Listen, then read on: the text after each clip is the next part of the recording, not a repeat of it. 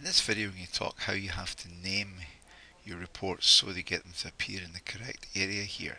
So if I go to my summary here, you can see I've got two options. I've got work instructions and PFMEA. Now if I go to my PFMEA, you'll see there's only one form listed, PFMEA form. If I go to my work instructions, you can see I've got a whole bunch of forms listed in here.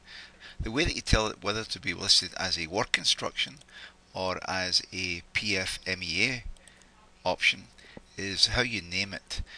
If you include FMEA in your description, standing for Failure Mode Effects and Analysis, it will appear in the PFMEA list. So in other words, if you come over here, you go to your File, you go to your Options, you're going to go to your Settings, and here we've got our work instruction configuration area here, and I can open them and you see they're all listed here, including the PFMEA form here.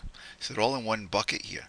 So the trick here is to name it so that you have FMEA anywhere in your description and it will appear in there.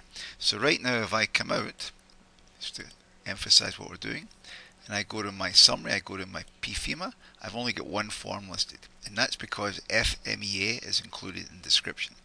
So if I come back over here, I go to File, Options, Settings, and what I'm going to do is I'm going to edit one, and I'm going to pick this one here, right? And I'm going to open this up here, and it's going to ask me to name it again.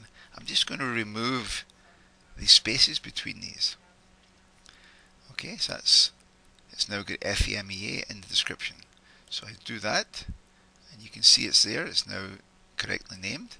And now if I cancel out of this, I click on my OK here, and I back out. And now if I go to my PFMEA, you can see I've got the two options listed in here. So anywhere in your description include FMEA, and it will include it in the PFMEA listings. If it doesn't have that, it will appear in the work instruction area.